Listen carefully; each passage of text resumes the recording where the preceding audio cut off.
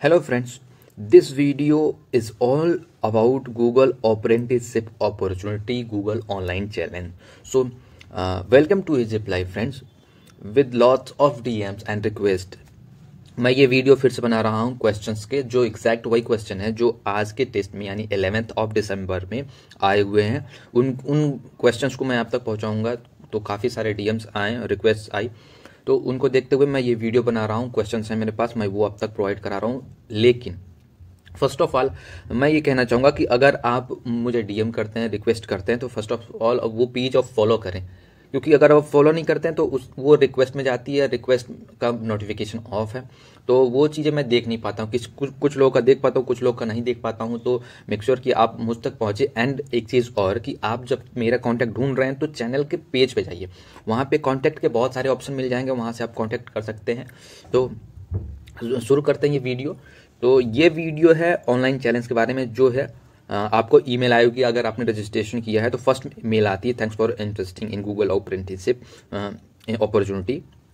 तो आपको time and date दिया रहेगा, उसमें आपको पार्टिसिपेट करना है। लाइक ये टेस्ट जो है 9 to 9 है, यानी कि 9 बजे सुबह से 9 बजे शाम तक आप कभी भी आधे घंटे दे सकते हैं। इसमें टोटल नंबर ऑफ क्वेश्चन 14 होंगे। तो मेक श्योर कि आप उन क्वेश्चंस को अटेम्प्ट करें, और 14th क्वेश्चन है 30 मिनट्स में आपको अटेम्प्ट करने हैं। सारे क्वेश्चन जो है वो रीजनिंग होगी और लॉजिकल एबिलिटी होगी। तो ये क्वेश्चन मैं करूँगा, और मैं आप क्वेश्चन के वो स्क्रीनशॉट ले सकते हैं अगर आप देख पा रहे हैं, लेकिन पिक्चर्स बहुत ज़्यादा क्लियर नहीं है, तो मैं क्वेश्चंस को रीड करूँगा। तो इससे पहले आपको जब स्टार्ट करेंगे तो मैं दिखा दूं आपको, वो आपको एक सैम्पल क्वेश्चन देंगे। लाइक 2 सेक्शन में होंगे। एक चीज़ और कि बहुत सारे स्टूडेंट को कन्फ्यूजन था कि देयर विल बी 2 राउंड। सो मैंने पहले भी बोला था कि फ्रेंड्स 2 राउंड्स एंड 2 सेक्शन, इनमें डिफरेंस है। सो आप कन्फ्यूज ना हो। तो इनमें 2 सेक्शन होंगे। तो एक प्रॉब्लम सॉल्विंग क्यों होगा, जो एनालिटिकल रीजनिंग है, एंड दूसरा सेक्शन होगा। तो वो सेक्शन होंगे ना कि राउंड। तो ये आपको ऐसा दिया जाएगा, ये सैम्पल क्वेश्चन है, तो इसको आप कोशिश कर सकते हैं। और नहीं, अगर इसका आंसर करेक्ट करेंगे नहीं करेंगे कोई दिक्कत नहीं, लेकिन आपको करेक्ट करना है आंसर फ्रॉम हियर। तो पहला क्वेश्चन है, तो ये जो दोनों सेक्शन है आप देख सकते हैं, रीजनिंग का है और जनरल कॉग्निटिव एबिलिटी का है। तो ये फिगर है और ये क्वेश्चन है first. The question is, the output of display depend on the arrangement of gears what appear on the display when the 4th gear is placed at Y। तो ये चीज़ें देख रहे हैं आप, इसका आंसर आप देख सकते हैं। मैं आंसर मेरे पास है, मैं प्रोवाइड नहीं करा रहा हूँ ताकि, क्योंकि हो सकता है आपको कन्फ्यूज़न हो सकता है मैं गलत हूँ आंसर को लेके।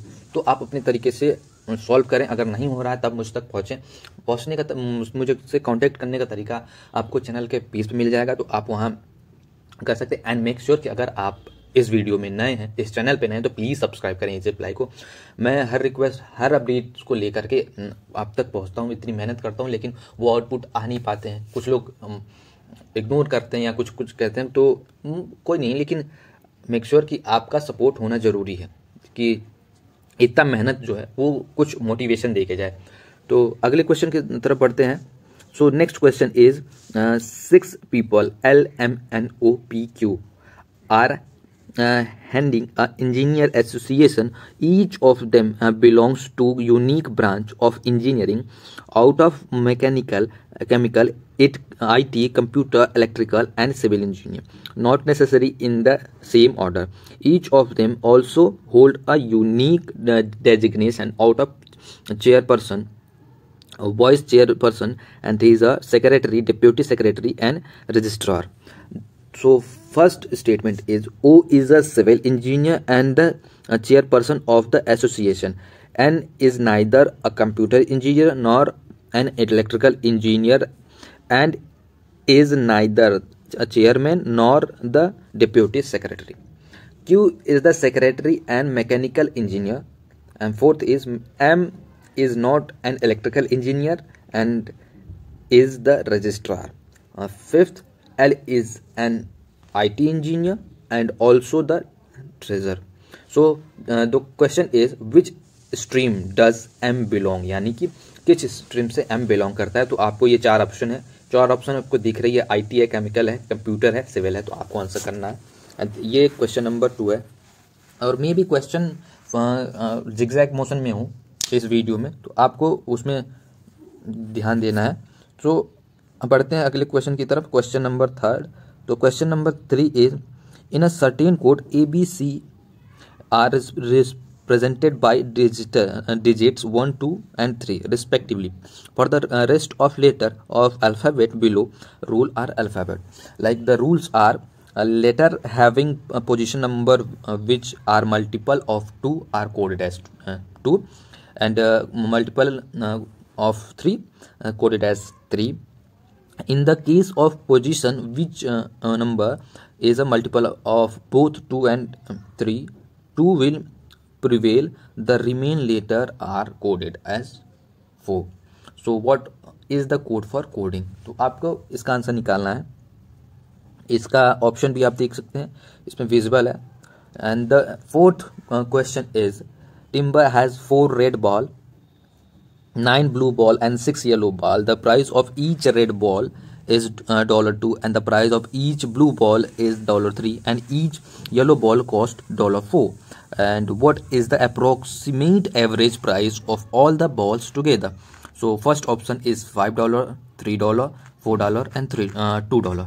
So आप सॉल्व करें एंड इसका आंसर अगर आपको आ रहा है तो कमेंट बॉक्स में भी बता सकते हैं, औरों की भी हेल्प कर सकते हैं। मैं बहुत लोगों की कुछ हेल्प करने के बाद ये वीडियो बना रहा हूँ, क्योंकि मैं किन लोगों का हेल्प करूँगा। अगर 1 by 1 किसी का हेल्प करने है तो किसी का छूट रहा है, किसी का आ रहा है, तो इसलिए मैं ये वीडियो बना रहा हूँ ताकि आप खुद की मदद करें और अपने दोस्तों की मदद करें। So please share subscribe this video, please subscribe to easy apply. And बढ़ते हैं अगले क्वेश्चन की तरफ, question number 5। So this is a graphical representation. सो थोड़ा इसमें आपको ध्यान देना है। तो the line chart given below show the product of coal by company in 000 tones over the year. Study the chart and answer the question that follows accordingly. तो ये chart है and the question is the average production of coal in 2005 and 2011 was exactly equal to average production of which of the following year? तो option is 2009 and 10 together, 8 and 10 together, 6 and 9 together, and 6 and 7 together. And the sixth question is patient is the thrice as fast as Amin at completing a task. They both pick up a task together and complete in 5 days. How many days will Amin take to it alone? 10 days, 15 days, 25 days and 20 days. And the seventh question is find the missing term in the series 34, 42, 58, 82, 114 and 154 and question mark 258. So you should solve this. Maybe this answer is right or wrong. So you should make sure that the question is correct. आपको minimum 60% देने होते हैं short list होने के लिए। And registration process की बात करें तो अगर आप मेल देखेंगे ना, जो पहला मेल आया आपको, उसमें एक होता है रजिस्टर हियर का ऑप्शन, वहाँ पे रजिस्टर करना है, देन आपको फिर लॉगिन करना है। कुछ लोगों को लॉगिन करने में भी प्रॉब्लम हो रही है, तो उसका वीडियो मैं पहले भी उसको डिस्क्राइब कर दिया हूँ, अभी भी बता रहा हूँ कि आपको रजिस्टर अगेन करना होता है। कुछ लोगों को कन्फ्यूजन है कि हमने रजिस्टर कर दिया तो हो गया, नहीं, आपको एक बार और रजिस्ट्रेशन करनी होती ईमेल रिसीव होने के बाद। तो आप आज भी रजिस्टर कर सकते हैं या पहले रजिस्टर कर लिया तो कोई इशू नहीं। जब आप मतलब ईमेल पे आपको एक लिंक होती है, क्लिक हियर करके वहाँ पे आपको रजिस्टर करना होता है लॉगिन करने के लिए। So this is all about it. तो मैं क्वेश्चन इसलिए पढ़ रहा हूँ, तो हो सकता है कुछ लोगों को विजिबल ना हो क्वेश्चन। एंड हाँ, अगर ये वीडियो आप देख रहे हैं तो प्लीज़ क्वालिटी आप उसका हाई करें, क्योंकि फ़ोटोज़ की क्वालिटी बहुत अच्छी नहीं है। तो उसके लिए आप वीडियो की क्वालिटी बहुत हाई करनी होगी ताकि आप अच्छे से समझ पाएँ, देख पाएँ क्वेश्चंस को। एंड मेक श्योर कि आप वीडियो को स्किप ना करें। This video is very important to all of you guys and stay connected with easy apply. I will provide you all the related informative videos. मैं बहुत regularly upload करता रहता हूँ, तो please stay connected with easy apply. बढ़ते हैं अगली question की तरफ, question number 8। The question number 8 is which of the following sentence best develops and support the argument given below. And the argument is how well one speaks is not just determined by how forcefully one delivers idea or whether they use fancy word, but also by whether or not the method of speaking is suitable to the situation and the topic. Therefore, it becomes imperative to consider what one is speaking and what a response one wishes to elicit from the audience. Speaking, after all, is not just about letting out hot air from the mouth. First option is while some exercise restrain in their speech, other do not. One must think and consider the circumstances before one speaks. And third one is one must take expert advice before delivering a speech. And fourth is public speeches are often wordy. And ninth question is which of the following sentence best develops and support the argument given below.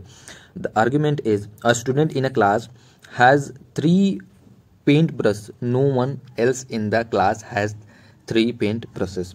So options are A, only one student in the class has exactly 3 paint brushes. B, every student in a class has paint brushes. All students in the class have 3 paint brushes. And D is some students have more than 3 paint brushes. And this is 11th number of question. Sorry friends, 10th number question is missing, so sorry for that. लेकिन जितना भी मैं कोशिश कर पा रहा हूँ आप तक पहुँचाने की, बहुत ज़्यादा मेहनत लगती है दोस्तों इसके बारे में, इसको लेकर के, तब भी कोई आप सपोर्टिव नहीं दिखते हैं. कुछ लोग होते हैं बहुत सपोर्टिव हैं, कुछ लोग होते हैं मतलब उनका कोई वो नहीं, तो please be supportive for everyone, not for me only, for everyone, for your friends, for your family, for your colleague. Be supportive for everyone.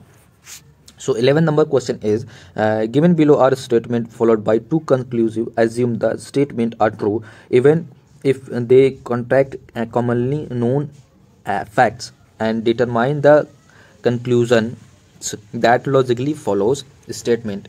First is all artists are educated. James is educated. So conclusion is all artists are James. James may be an artist. Option A, neither conclusion 1 nor conclusion 2 follows. Both conclusion 1 and 2 follows. Only conclusion 2 follows and only conclusion 1 follows. So question number 12. Given below are sentences which when arranged logically from meaningful sentence arrange the sequentially. So here you have to arrange the sentence meaningfully. So first sentence P is and stopping them from Q. Literacy is a problem. R, reading a fruitful life.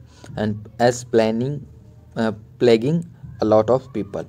So friends ये questions आपके same रहेंगे, लेकिन जो options हैं वो fumbles करके आएंगे, यानी जिगजैग में होंगे. कभी अब जो इसमें ऑप्शन ए दिख रहा है उसमें हो सकता है ऑप्शन डी हो.